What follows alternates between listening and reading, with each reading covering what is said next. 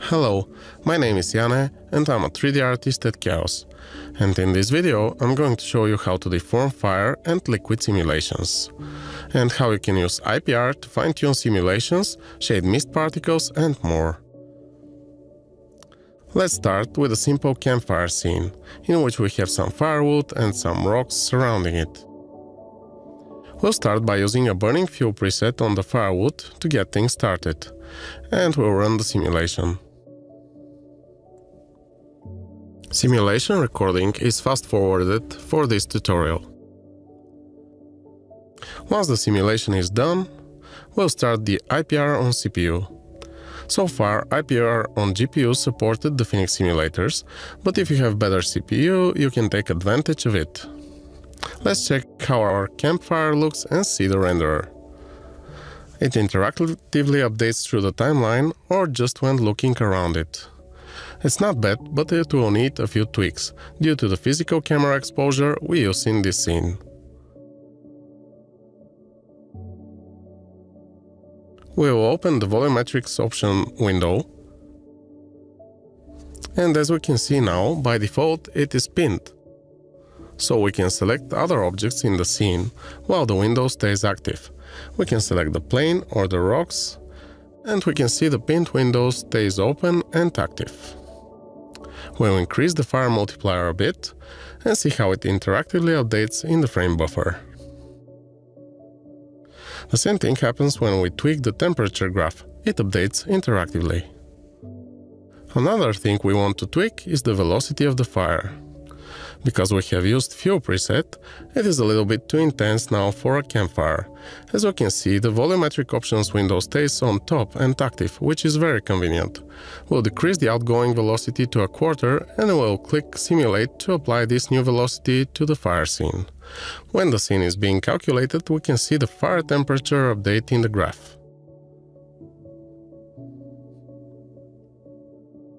Let's check how it looks. It looks good, but we need to increase the fire multiplier a bit more, and we still have the options window open, which is great.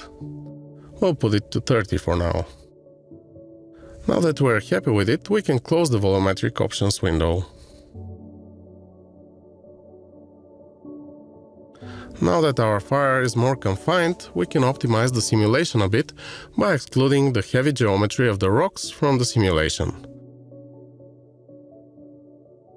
We now have the option to not only pick single objects, but we can add many objects to the scene interaction rollout at once, which is now optimized and much faster way to add hundreds of objects instantly.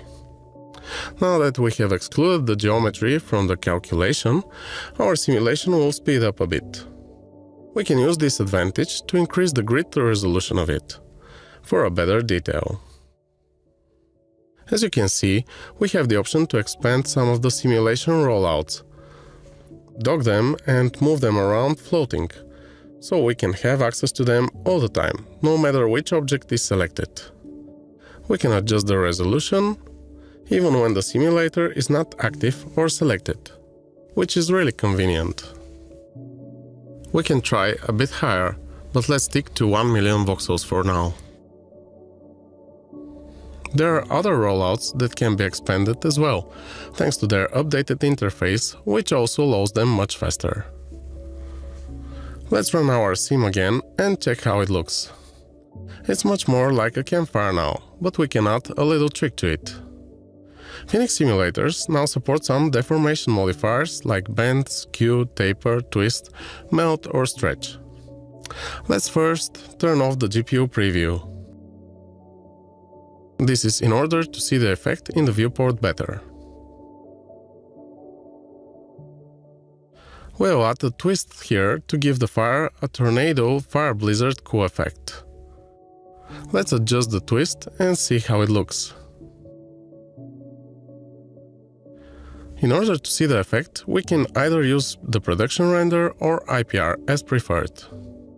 One thing to have in mind when using modifiers on our simulator is best to avoid using adaptive grid for the simulation, as this might cause the modifier to flicker. Let's calm our fire a bit and make it more romantic by trying a taper modifier on top of it to get a more pointy fire. We can animate the modifier parameters as usual, and the animation will be applied to the simulation properly. In this example, we don't want the taper to affect the fire in the beginning. Let's check the result. Let's see how some of those features apply to the liquid simulators, and let's check some of the new stuff when simulating liquids. We'll use a simple scene based on Stormy Sea preset. And we can use the crate as an active body dropping in the water. We have pre-simulated the scene for the purpose of this tutorial. In the splash rollout, we now have splash split setting, which adjusts if the splashes are separated into many more smaller drops as they travel. We can see in this render how it looks when we split them as much as possible with the value of 1.0. We'll test how it looks now with a value of 0.01, which will leave fewer but larger splashes. We'll need to run the simulation again, which we did in advance, in order to see the results right away. And the difference is obvious. Let's check our frame buffer history to compare the renders. We can see how in one of the renders there are much more and smaller splashes, while in the other there are fewer but larger splashes. We can slide between them and check the drops in the air in front of the crate. Let's check now how we can deform water simulator meshes similar to the campfire scene we did earlier. Now we can add some modifiers to the liquid simulators. In this case, I have prepared two bent modifiers with adjusted direction and gizmo to best show our case. We can turn them on one by one to see how it affects our Stormy Sea. It is pretty cool. We can use it as a huge wave building behind our crate, and then we can animate the modifier parameters as well, thus allowing more control. Let's check what our other bend allows us to do. We have rotated the gizmo 90 degrees this time, and if we increase the angle, we get an interesting water funnel, so we can adjust the laws of physics to our liking. Let's check how it looks in the render. As you can see, the particles, splashes, foam and mist are all affected by the modifiers together with the liquid they belong to. Let's play a bit with the splashes and mist now.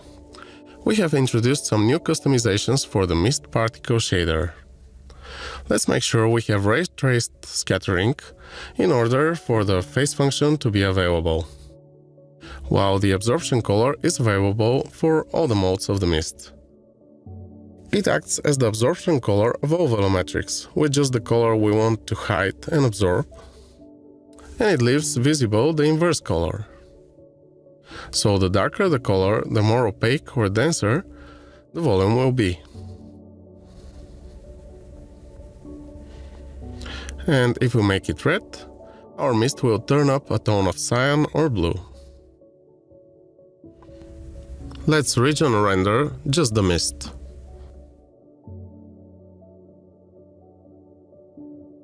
We can also adjust the phase function similar to the phase of smoke color volumetrics, to adjust the contrast between light and shadow as desired. In this way, it controls the direction in which the light will scatter inside the volume. And let's make the mist even more cyan and bright.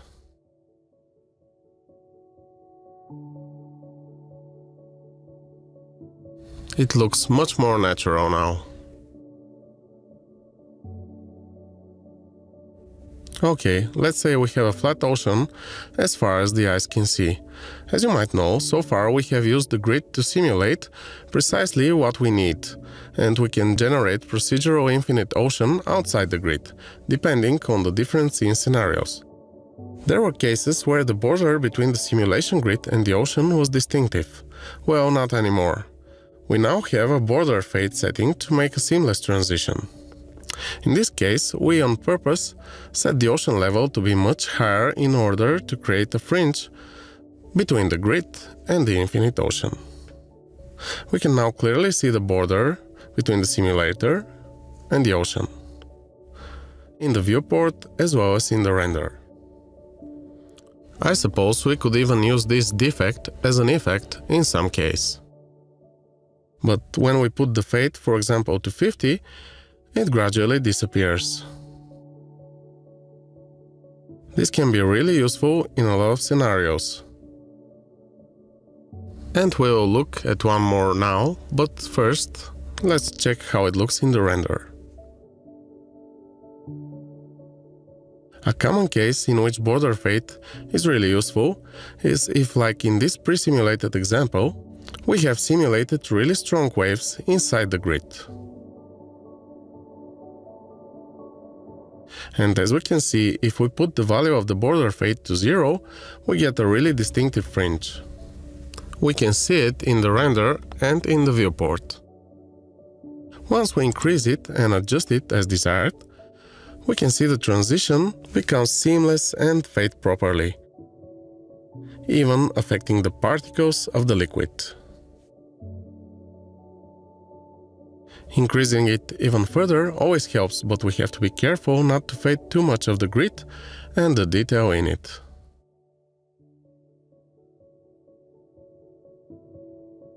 Those are some of the cool features and tricks we have in Phoenix. I hope you enjoyed this tutorial and find it useful, and if so, don't forget to like, share and subscribe to the channel.